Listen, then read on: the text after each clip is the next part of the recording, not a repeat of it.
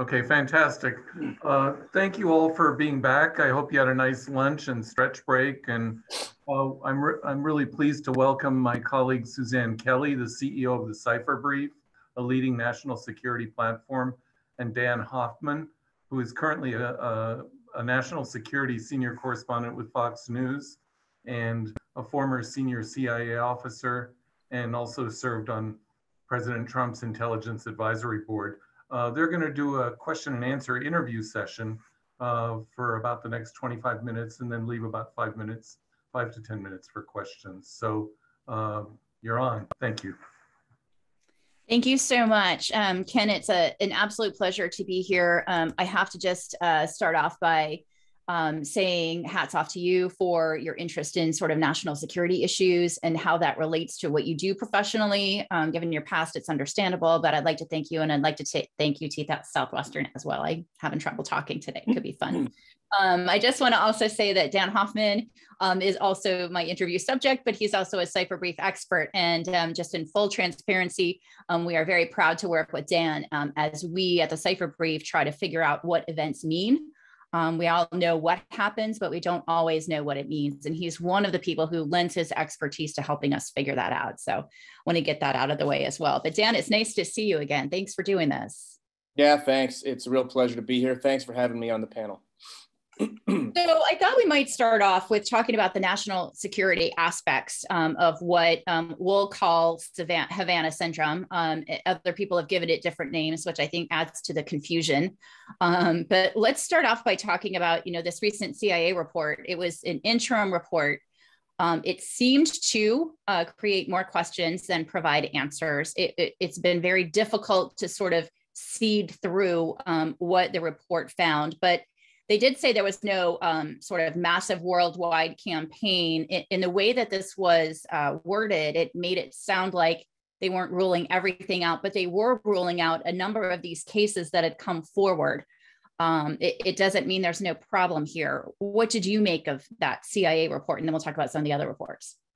Yeah, I found it very uncomfortable. I felt like the CIA was kind of lifting the veil on how the CIA does analysis, but mid-process. So they were making conclusions, but they were of an interim nature. And you're right, they said that they ruled out what we call Havana Syndrome in like 1,000 cases. There were still 24 cases that were unresolved. To me, it just meant unresolved. I think the interim report, frankly, caused more consternation and more questions than it did kind of clear up what we think might be happening. So I agree with you. It seemed to me like a case of almost burying the lead, which is those 24 unresolved cases, which they're still, you would assume, actively looking for answers for.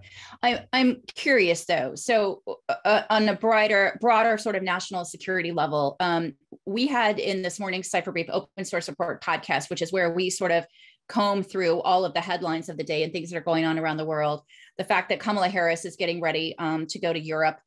She's going to be appearing at the Munich Security Conference that's coming up this month. And she has already had an incident where there was some warning ahead that there may be an issue in previous travel. I'm wondering, how is it that both State Department officers and CIA officers are sort of getting the confidence to continue on with the fear of this? And I'm going to categorize it as sort of fear of this because we don't have answers yet being out there. How might that impact the national security mission? I think it has a great impact, potentially. Back when he was Secretary of Defense, Secretary Gates was asked once by one of the soldiers where he met at a war zone he was visiting about what kept him up at night. And the soldiers expected him to say Iran nuclear program, North Korea, terrorism, whatever those key issues are that we're focused on in our national security team. And he said, no, you do. All of you people do. Because I want to make sure that we're doing everything we can to take care of you. That is the first order of business. If you're leading brave men and women who are putting themselves out there serving in harm's way to detect threats and preempt them before they're visited on our shores. And in this case, we've got people who reportedly are government officials who have been hit with these anomalous health incidents, Havana Syndrome, in Asia, in Europe, obviously in Cuba, In Russia, very clear example there, Mark Polymeropoulos, who had to retire from the CIA, and including reportedly staff of Director Burns when he traveled, staff of Vice President Kamala Harris. So all of that, and the fact that there's no resolution and no clear indication of what's going on, causes people to be concerned, causes their families to be concerned. I can tell you, I spent 3 years in war zones overseas, and that drove my family batty, when I was overseas, and I could only imagine the trauma, frankly, for family members, knowing that their loved ones are in harm's way, and that makes it hard to do your job. It is one of the greatest fears, I think, is fear of the unknown. And unfortunately, there are still a lot of unknowns around this issue in particular. And I'm glad you mentioned Mark, because my colleague, Greg Myrie, is going to be talking with him after our session today. But let's just drill down for a second. I'm curious, there have been sort of early on some ideas out there that, and we'll say from informed sources, that there may be a nation state behind this, that Russia may be behind this. And there are a number of reasons why people are coming to that conclusion. Just given and understanding that you don't have immediate access to the classified information that is there today.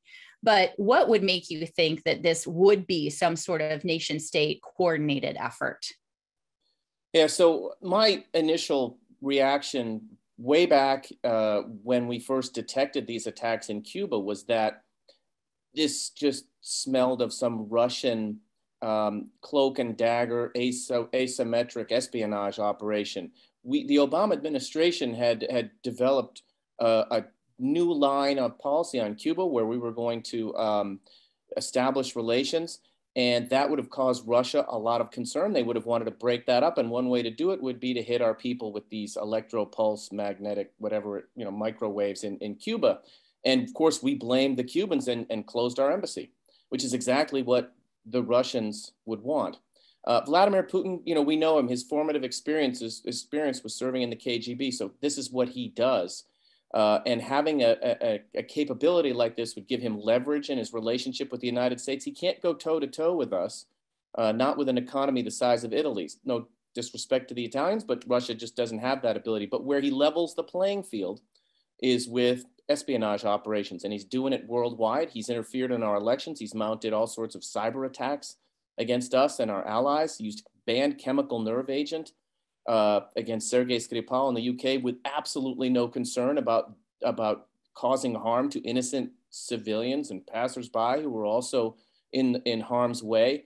So those are just a few examples. I mean, downing a Malaysian airliner. It's just, this is what Vladimir Putin does. So it was something that I could certainly see him doing, but you've got to go out and collect the intelligence to confirm. Otherwise, it's just a theory.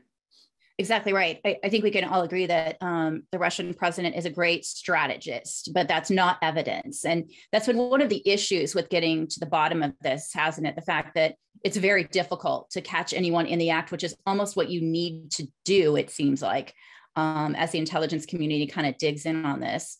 What are some of the issues at play there with gathering evidence? And in a case like this, where it may be focused directly on U.S. diplomats or U.S. intelligence officers who are working in embassies, but there's really very little to go on. So I'm starting to understand why it's so difficult for the government to go out there with statements they might not know. Is that possible?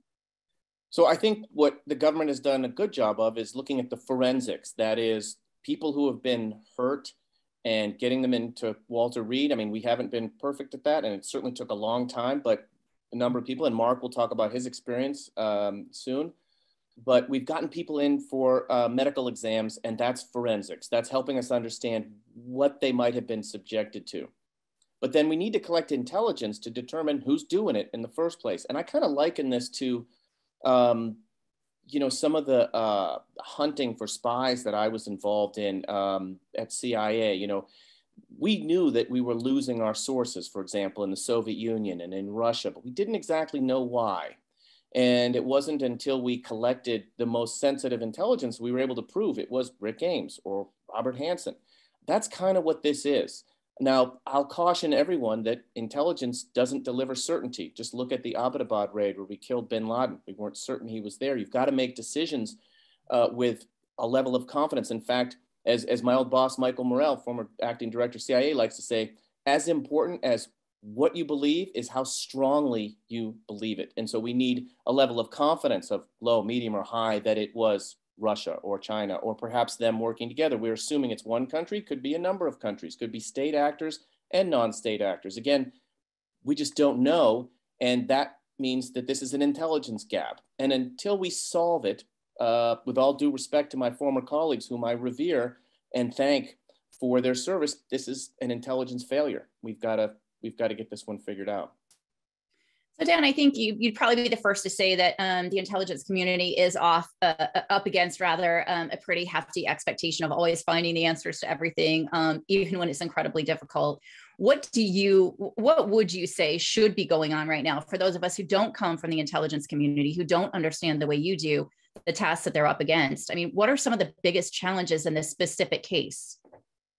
Yeah, so I've done this a lot, you know, because I've been retired a couple of years now, and I still wake up in the morning thinking, what would I do if I were still at CIA? And I miss the people, I miss the mission. So the first thing we would want to do is rally up all our stakeholders, try to seek out what we would call a 360-degree optic. That means getting our science and technology people so we could understand, you know, the technology that might be involved in these attacks on our people.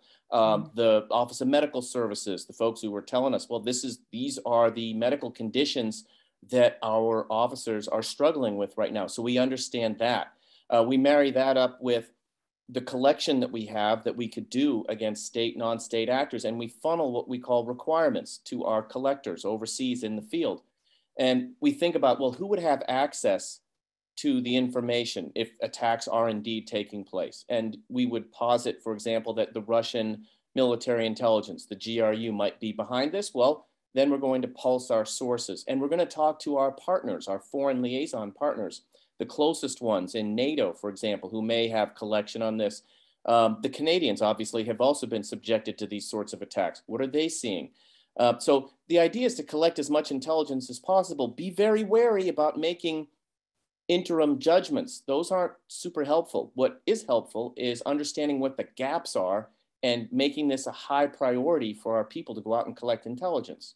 Critical important.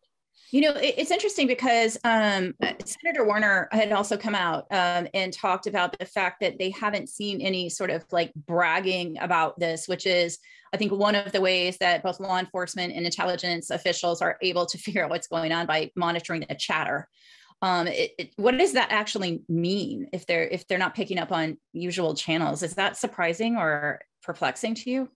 I don't know why he said that, frankly. Like, I don't know if we need to tell our adversaries where we're looking or what we expect to hear from them to confirm or not confirm that these attacks are taking place. That hasn't been the experience in my, you know, look, again, if it's like a mole hunt akin to finding Rick Ames or Robert Hansen, which I think this is closest to that in terms of the challenge that we're facing in the intelligence community.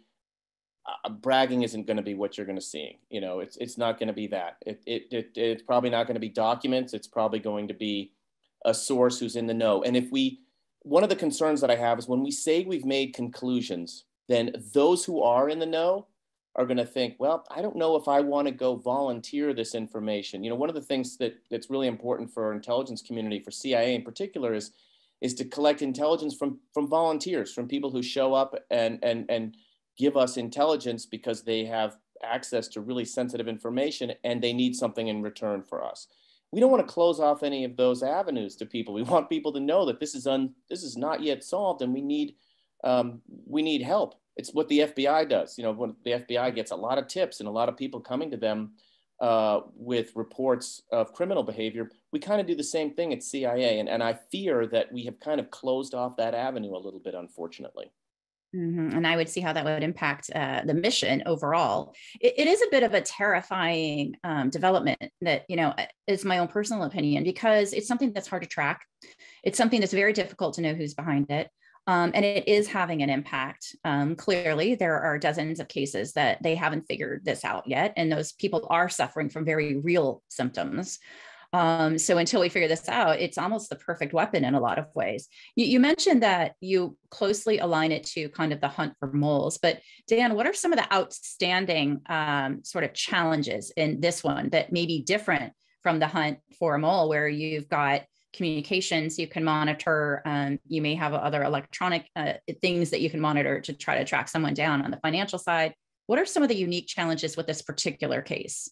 Yeah, so, the way we might catch a mole that is a spy in the US government, you don't catch a spy unless you've got a spy in your adversary's intelligence service telling you who the spy is. But because we believe in due process in the United States, if you look back over the history of how we caught Rick Ames, yes, we might have known it was Rick Ames, or at least believed he was the suspect, but we went and did years of collection on him to prove the case. Because as I said, nothing in intelligence is a certainty.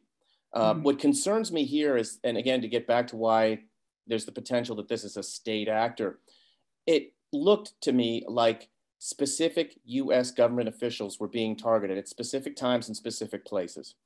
And what that could mean, if I'm thinking as a dark sider, somebody who served decades at CIA and spent many years on the Russia target and served many years in Russia, what it could mean is that other sources are reporting to a state actor like Russia on where our people are, what their travel is, who is where they're going to be, and where therefore they might be particularly vulnerable to this sort of attack. That's what kind of caused me concern, and also made me concerned that there really was some state actor behind this. This isn't indiscriminate. In other words, a terrorist attack can be very focused on a particular place, as we saw on 9/11, but it's indiscriminate in the sense that there wasn't a specific person targeted on 9/11. It was our nation and a specific location. Here we're seeing specific individuals, and Mark will talk about that in the next session. And that takes a state actor with an intelligence service typically. Now, again, I'm making an assumption. I would say I have a pretty, like a medium level of confidence on that if we're going to give you one. But that's where we need more collection and a lot of thinking, and also maybe even some red teams. Think about, if you go back, we know a number of these cases, let's say the 24 that are unresolved. We'll go back, I'm hoping we've done this, and look at them historically and try to understand how, where the vulnerable points were and how our adversary could have mounted these sorts of attacks against us, and go to our foreign liaison government intelligence partners and work these cases with them. It seems to me too, one sort of blaring fact out there that I'm sure everyone is paying attention to is that so far it seems to only be US citizens who are the victims of these kinds of attacks that develop these symptoms that have been reported, which does seem to kind of fall into the circumstantial, maybe, but pretty strong circumstantial evidence that Americans are being targeted for this. What do you think is going to happen if, and this is a bit of speculation on this case, but I think it's important in kind of fleshing out the bigger national security threat.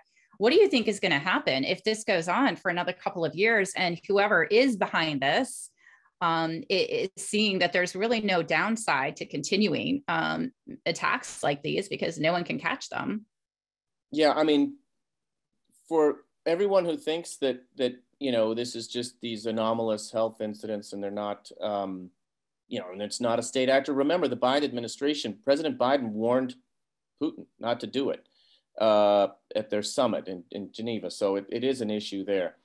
And the longer it carries on, obviously, the greater concern we have for our people and the fact that it's not resolved. And the one thing about that when you think about the state actors that would think about doing this to us, I'll leave it to a lawyer, but it certainly looks like an act of war to me. And so you kind of have to have nuclear weapons if you're going to do this, because we know we're not going to war with Russia over this.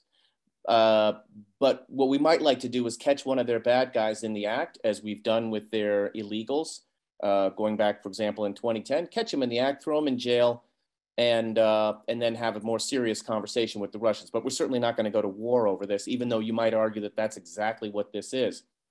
But yes, the longer it goes on, as you correctly point out, it's taking up our time. And in the intelligence community, there's an opportunity cost. If we're doing this, then we might not be doing something else. And Vladimir Putin would know that as well. Also, that's a really important point to consider, Dan. Why the confusion over sort of how this has been reported and how these different reports are coming out at different times with different bits and pieces of information? Why all the confusion? I just don't think we're coordinating on our message very well. And I think, honestly, I say this as a concerned citizen, I'd like to see the National Security Advisor, Jake Sullivan, managing how the administration speaks out on this, why the CIA had an interim report and then the DNI had a report that seemed to contradict a little bit of what the CIA said. I just don't quite grasp that. It just makes things look a bit disjointed. And that's not good for the folks on the inside who are the ones doing the hard work on our behalf, you know, in tough places. So yeah, I guess it's over to the White House to kind of fix the messaging on this and make sure. And I think our elected representatives, with all due respect, Senator Warner included, you know, be careful what you say and where you speculate, because we're all listening carefully, including the people who have been subjected to this this trauma. I think especially those people and their families also who have in some cases been subjected to this as well. It does seem like in my decade of covering Washington and in particular the intelligence community that there is usually an explanation that is human in nature, that there was a failure to coordinate a report, someone dropped the ball somewhere, that is a much easier explanation to accept than anything sort of more sinister. We have heard when the current CIA director came into office that this was going to be a priority for him.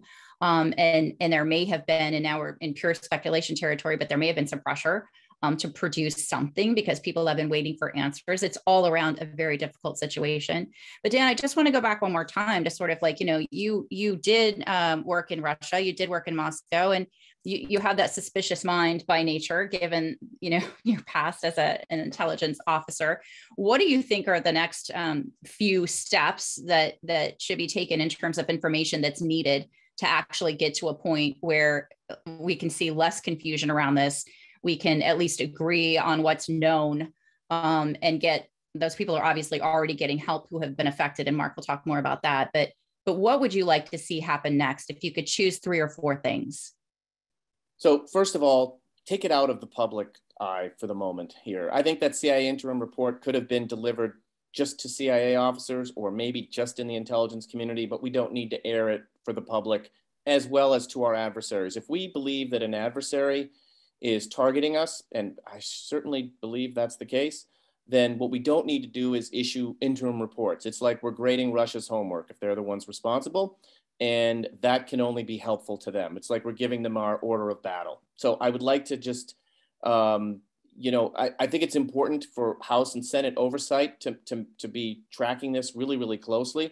But I also feel like until we have something definitive, we kind of need to take this inside the IC and leave it there until there's something more definitive. And I'd still like to see a statement from Director Burns and from DNI Avril Haines that we are focusing on this issue, that we're devoting our resources to solving this mystery, because nothing matters more than taking care of our people who are now all in harm's way. And the thing about it is, maybe it's only 24 people, or maybe not, maybe it's more, who knows how many it is, but it's everybody, because you don't know if you're going to be the next one. So if you're going overseas, or reportedly, if you're walking near the White House, because there were 2 hits of people near the White House, then you could be the next one. So it doesn't matter how few or how many of these there are. The fact that it's not solved is what is the real problem. And I think the first thing that I would like to see is manage your own workforce and deal with that, but keep the secrets for now. And the rest of us outside of the US government, well, we don't need to know right now, but you need to go and do the job that you do. And we're not privy to how you do it. We don't need to see how you do it. We don't need interim reports. Just go do the job and keep us safe. Dan, I'm going to push back on you a little bit on that respectfully, because I think this is an issue that does need to be talked about, which is, you know, the government, if they take it out of the public eye, they're accused of you know, hiding something and keeping secrets. If they bring it into the public eye, they're scrutinized on, you know, is everything in place and do we have the level of confidence? Like there's an expectation level there that I think is difficult to match. We've seen recently with what's happening with Russia and Ukraine, the sort of coordinated release of intelligence. It's not a leak, but intelligence in ways that has never been done before. And I just wonder, is taking it out of the public eye the only option, or are there opportunities here to do a more coordinated release of information? Or if that's not happening, would that cause just more confusion at this point? Yeah, I just think the priority is getting to the facts and getting to what we haven't done that. We have failed to determine what's going on. And I think the priority is doing that. And I think when you shine a spotlight, I agree with your points. I would just be concerned that maybe we got to take the Hippocratic oath. This is a medical thing. Oh, don't do any harm to our collection efforts while we try to take care of our people the best we can. I totally agree with your points, and the concern now that it's out anyways in the public, and we've got people who are no longer working in the CIA or the State Department who were subjected to these attacks, and they need to be kept abreast of whatever investigation is going on. But I'm just not sure that we need to be releasing reports, interim ones especially. As far as the intelligence on Ukraine is concerned, I would just say I ran up against this a lot in Russia. You know, we lots of times our awesome State Department diplomats want to have a Cuban Missile Crisis moment, take our intelligence and share it with the Russians. And I used to say,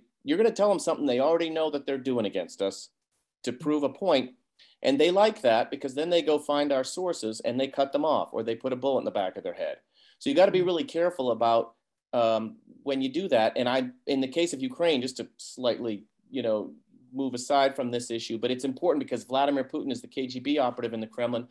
I don't doubt that he's actually dialing up the tension against Ukraine, knowing that some of these things that he's saying that will never happen, like a fake propaganda video, will be released, and he'll be able to determine where that leak is happening and slice off that source. And he will have dialed up the tension in Ukraine, and he wins by that. So we have to remember that our adversary is pretty wily, if it is Russia, and how we manage the collection of intelligence is extraordinarily important, because with all due respect, like our administration, there isn't anybody who speaks KGB. The last one who was, our last president who had served in the director of CIA was President George Herbert Walker Bush. And Vladimir Putin's just kind of different the way he manages his affairs, as we all know. As we all know. And I think you just really perfectly highlighted how difficult the business of intelligence is overall, which I think is important for people to understand, because it may seem like from us on the receiving end of a TV report or a newspaper article that, this seems so simple, but it's never the case that it's that simple. And I don't think there's been a case more than the Havana Syndrome incidents that we've seen that has highlighted just how complicated and difficult this can be. I want to have just a couple of minutes and ask Dr. Dekleva to come back in if there are questions from the audience before I use up all your time. It's fascinating. Thank you both, Dan and Suzanne, for kind of a wonderful 30,000-foot view of how our national security community and leaders all the way up to the president look at this problem, which is an intelligence challenge. And as you heard this morning, a medical intelligence mystery that bedevils some of the top scientists, physicians in the country. A question, we have time for one question for Dan. Sean Guillory asks, there are a lot of stakeholders you talked about. We have a task force from Director Burns with the CIA, the State Department with Ambassadors Moore and Uyehara, and recently President Biden named Maher Bitar at the National Security Council as their lead, as sort of the czar for this. What advice would you give if you were on President Biden's Intelligence Advisory Board today on how to coordinate these stakeholders so they work together optimally along with the scientific and medical community? If it were me, this is extraordinarily presumptuous of me in a way to think like this, but I'm going to say what I would do is I would have advised President Biden. I would have said, sir, designate someone at the NSC who is going to be responsible for this, who is going to manage our response to these attacks. Ensure that that person coordinates all the different agencies, as well as all of those who've been stricken with these attacks. And here are the three questions I need answered. Who's doing it to us? How are we going to catch them? And what are we going to do to stop future attacks? Ancillary, please make sure you take care of everybody who's been attacked in this way. And anybody who says they were attacked until proven otherwise. I know one of the things that really hurts people, and Mark will talk about this, is when they're told that, no, you really weren't subjected to this Havana Syndrome attack. And that's you know, extremely painful, psychologically painful for people who have been to Walter Reed and have traumatic brain injury to be told that, you know, what they're feeling isn't actually true. So that's what I would do. Put somebody in charge and let them coordinate it. That would solve a lot of problems. Okay. Thank you very much. Thank you, Suzanne and Dan. We're out of time.